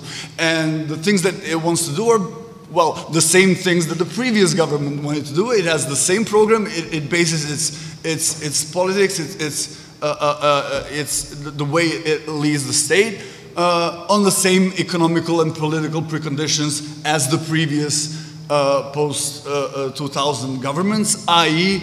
Neoliberal restructuring based on the FDI model and raising of the foreign debt, which is being controlled through monetary policy and through the whole Washington consensus kind of a package of measures, but also on the other hand on the already existing trend of rising authoritarianism or decimating the democratic rights. And it has basically no opposition. So it kind of called for a couple of rounds of elections during the past few years. Similar to what Theresa May did 7 weeks ago, basically, in UK, in order to try and make itself more stable and to have basically more political power after the election. And in a situation where you don't have oppositional parties as in Serbia, you have a situation where we had basically two figures. One used to be that awful creature from the UN General Assembly, Vuk Jeremić, who kind of tried to gather the liberal, right, conservative kind of part of the political spectrum, and on the other hand, the ombudsman, who was among some of the rare figures who actually openly criticized the Belgrade waterfront project and who kind of stood up for some of the civil rights or media rights that have been endangered by the government. And he kind of rallied around himself all of those failed parties that used to govern Serbia, but also the support of some social movements, among them also the Ne Davimo Beograd movement, in some of our opinions, unfortunately. But he kind of promised to be the only guy who can actually topple Vučić. Basically, what happened is Vučić won the election again, and various examples, like a heap load of examples of election fraud started piling up on social media, and everyone. It's kind of this cynical situation where everyone knows everything, but no one can do anything, and it's this classical situations when you don't actually have a political leadership that can formulate the political issue at stake and call for action of specific type, where things can either happen or they don't happen. In this case, they actually happened, and we witnessed for a couple of weeks by far like the biggest progressive movement that we've had in Serbia since the 5th of October revolution, with the only exception basically being, and I think this exception has been very important, especially in case of Belgrade, for the mobilization of the demonstrations against the Belgrade waterfront project. That was basically prior to this protest. That was the biggest social movement that we've had, and it's like hats off for everyone, organizing those protests. All of a sudden, we've had tens of thousands of people in the street on the one hand, and on the other hand, we've had like very scattered political forces that were unsure of how to relate to this situation. I remember like the first day when the protest was called, and it was obviously called via Facebook, and this whole concept of previous years of having Facebook protests, which are not organized by any particular political organization, rather they're being called by someone who happens to make the Facebook event before anyone else, and then everyone joined. So I remember I was pretty skeptical, so we decided to basically send a few comrades to go and see what's happening, to see if this is some sort of, you know, liberal outcry of those forces that fucked up our country and been fucking up our country for quite some time now, and they're like, that were unable obviously to offer any sort of political alternative because it's the same political project, just different party of the ruling class. Yeah. So we were kind of skeptical of what's going to happen, but what happened, what we realized is that like it's basically thousands and thousands of young people, basically high school students and younger university students mostly, who are out and pretty pissed off because what seems as like because of this hypocritical situation of the political class where you have around 50% of people who go out and vote. Around half of that is being won by the ruling party, and this is like a pattern that's been occurring throughout the previous years. So you have around 25% deciding who will govern, and among those 25%, you know there's a huge number of people who were blackmailed, who were outright blackmailed to vote in order not to lose their jobs, because, like, you know, here with more than 20% of unemployment, it's kind of fucked when you lose your job. You can't really find it, and if you're young, it's pretty similar. Like from throughout the whole Balkan region, it's kind of a similar situation. Youth unemployment is very high, and general unemployment is very high. So it's a pretty strong argument to blackmail someone. So that's in my opinion that was the main drive for people to go out. Okay. But it created a situation where you kind of want to intervene, but you're not really sure how to intervene, and you are in a new situation, in a situation which basically no one active on the left in Serbia ever experienced. You have tens of thousands of people in the street, not being led by anyone, having this kind of a political sensibility that you can pretty much relate to quite easily. So what do?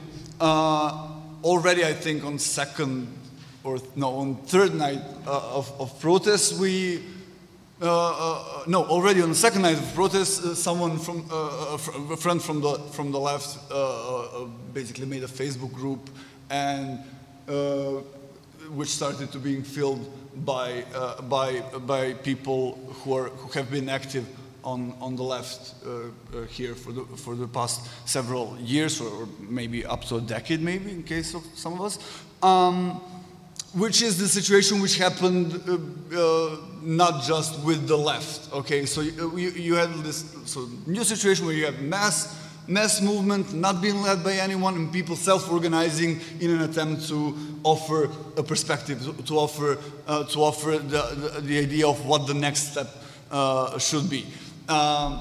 So we basically started organizing on like the most rudimentary way to try and offer some political slogans and try to basically test our ideas where they should be tested, like the ideas of the left, within the mass movements, and to see whether they can resonate or not. And the good thing was that we actually, I think we did a pretty damn good job, because a lot of them did resonate, and we managed to push out the extreme right from the front lines of the protest with absolutely no effort whatsoever, which was quite new for us, and I think this is also an experience that a lot of comrades from other countries can relate with. So the extreme right was pushed off. Our slogans were placed in front. It wasn't done by like bullying people around us. It went quite spontaneously, because those slogans were actually not just trying to do what those guys in Romania with corruption is, this whole liberal pattern of building real capitalism or whatever. But we're combining the actual wishes of the population that are not being, like the actual demands that are not being represented within the mainstream official establishment politics. Okay, so those were social demands, those were demands that related to healthcare, to education, to jobs, and generally to the lack of future that youth feels throughout not just Serbia but the whole of the Balkans. So that on the one hand, so what we call the set of like economic demands, and then on the other hand, like the set of political demands, like roughly divided into two, which kind of dealt with this obvious question of lack of democracy, or destroying even this bourgeois democratic, limited democratic framework where you can, win elections without actually having any sort of social base, or having an absolute majority within the state parliament without actually having any sort of social base, which is a pretty peculiar thing of this cynical politics of today. So this intervention went quite well. We basically got in touch with, the media got in touch with us, so we were starting, while coordinating with other self-organized groups who were not necessarily of the left, or rather liberal-leaning, but also not being tied with any political party either.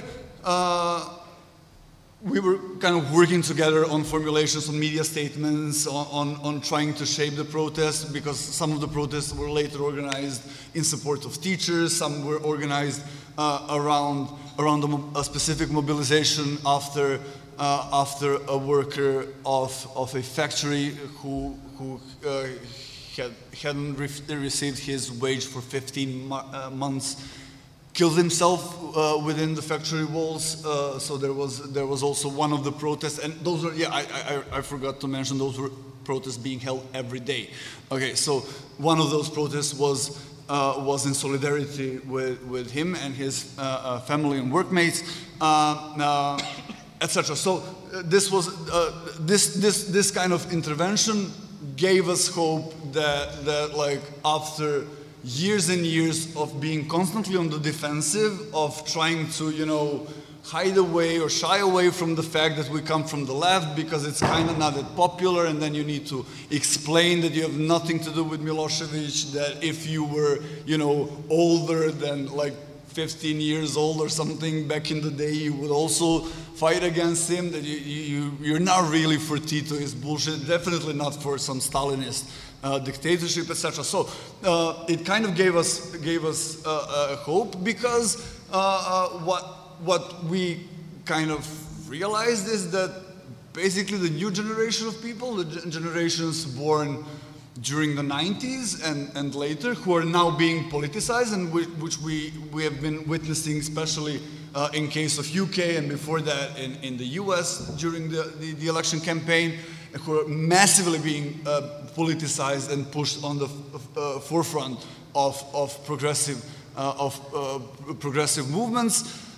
They do not have recollections of failed so-called left-wing attempts at governing.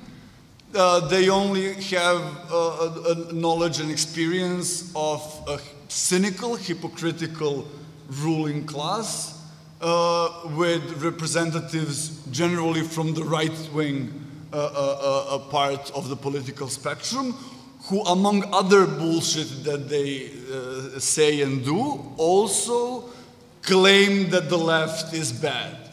Okay. So the question arose, what is to be done next, since the protests are not, like we all realize that they can't last forever, and we're not going to simply, transform this attempted hegemony of the ideas, of the perspective, into a structure, an organization that can actually, do something, because it was obvious that the demand will not be, we want new elections, because we have no one to vote for. Okay, which kind of leads us to last night.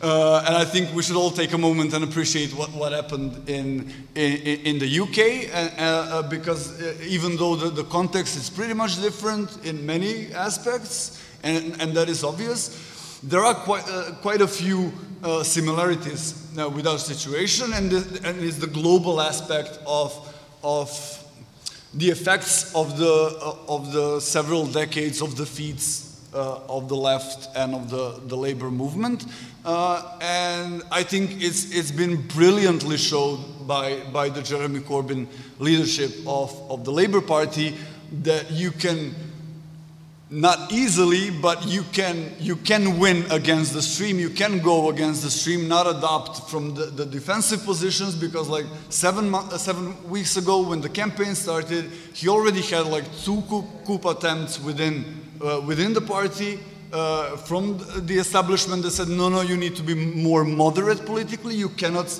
we know you're a Marxist or whatever you are. You're now in the leadership position. You need to be made, into this classical state person that is being expected by the electorate, but the electorate that they helped mold throughout the previous decades is not the same. The electorate is now people who only have experience of political betrayal. I think this experience is pretty important for all of us as well in our own context, because it kind of opens up the way of making politics class-based politics again. And I think this is important because, hey Barka? Okay, we are out of time. That's what. Oh, okay. I'm finishing up. I'm finishing up. Okay. I think that is important because we all come from the movements. Those movements have always been, built from below. We're all like from the grassroots initiatives, but we're all also been working in trying to defend the rights that previous generations struggled for. And we all realize that we cannot, remain in this situation forever. We cannot be defending everything because sometimes, yes, we need to be pushing forward our own struggles, and it's hard to do from a defensive position, and like the previous decades have put us in this position. Okay, but I think that while trying to formulate political alternatives, which is something that we've been doing for quite some time within the Marx 21, but it's something that we've been doing much more collectively with other people on the left since these protests erupted, needs to take into account this possibility of a radical shift in consciousness and in general political situation, which is more international that we maybe might think in the beginning, and then just for the end, we're heading towards the Belgrade elections, and this is what I think everyone on the left here sees as sort of an opportunity to try and test this idea, and I think that it would be critical to learn from the experiences of the Jeremy Corbyn-led Labour Party while formulating this type of alternative. Thank you.